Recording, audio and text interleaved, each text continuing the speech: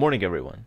When you think about what the best gun in SAS4 is overall, the first thing that comes to mind is probably the shock field. All your favorite YouTubers rank it number 1 in their Top Gun videos, all the supposed meta builds are made with it in mind primarily, and you're told to sell everything and use shock field because it's the best gun ever. But what if I told you there's a gun that's even better at everything than shock field is? That gun is the Zerfallen.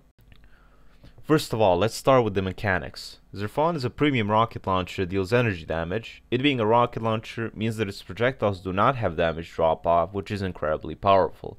Zerfallen is supposed to deal 2 times less damage to bosses, but this doesn't work, and it actually just deals the full damage. Then it deals double damage if both the initial hit and the explosion damage the boss, and triple damage if the explosion from a corner damages the boss. This makes it insanely good at bossing, even with its horrible clip drain time to reload ratio. But this is far from everything that makes Zerfallen a great bosser. Its other perks are having a very large radius, meaning you can hit multiple bosses easily without needing to align them as is required to guns like the Hornet, Hotspot, or Shockfield.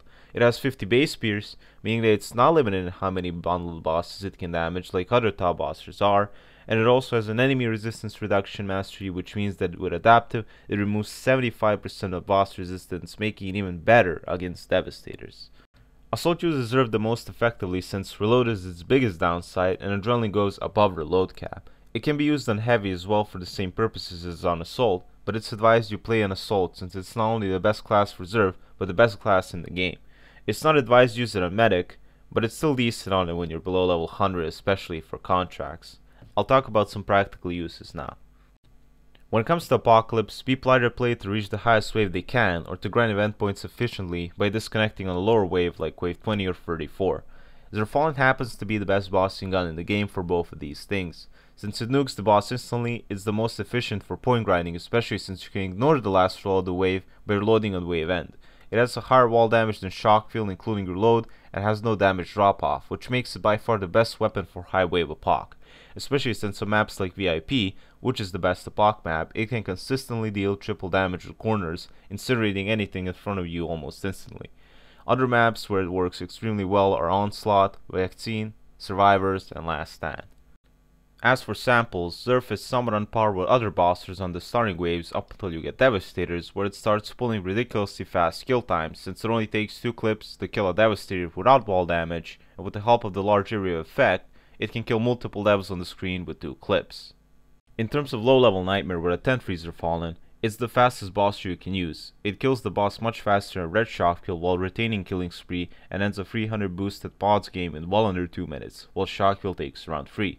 It's also extremely good at mobbing since it breaks the pods door instantly, kills nests instantly, starts killing spree easily, and generally one-shots everything in a large radius. As for endgame Nightmare, Zerfallen alone isn't the best bosser since it doesn't get a chance to abuse wall damage most of the time on the best map, which is VIP. But this doesn't matter since 400 lobby run speed usually doesn't depend on bossing speed, but rather there's a set time for when the helicopter arrives.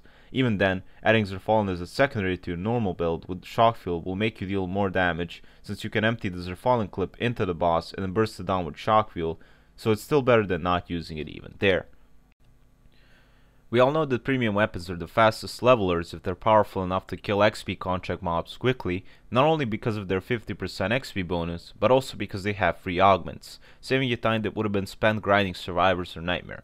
Well, surprisingly enough, Zerfallen seems to equal Star Fury on Assault at level 50 in kill speed, and possibly even surpasses it later on when tankier mobs appear.